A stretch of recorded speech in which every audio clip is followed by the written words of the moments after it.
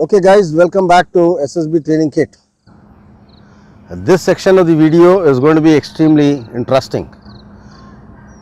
In this section I am going to tell you everything about the ground or the group testing, right?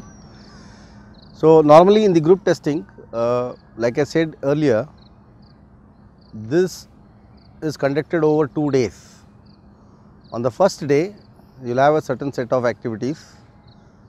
The first activity is 2 rounds of group discussion, and thereafter you will have something called group planning exercise.